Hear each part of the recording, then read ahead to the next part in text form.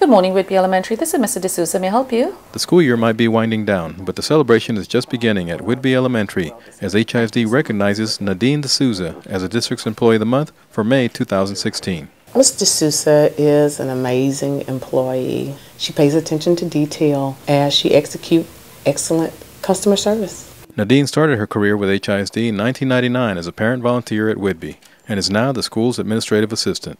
She is a leader. I mean, I know she supports staff.